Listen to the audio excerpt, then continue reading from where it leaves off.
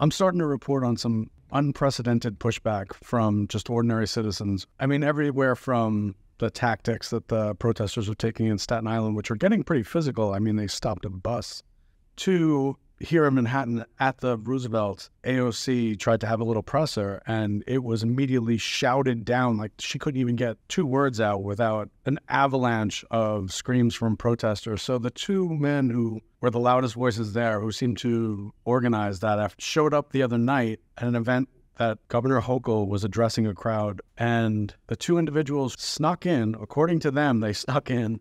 They weren't invited, and they just started hurling orders and accusations at the governor, basically expressing their displeasure with the migrant situation and how it's being handled. We set out to get access to these guys to hear what their concerns were, because, get them when they're not screaming, get them just talking.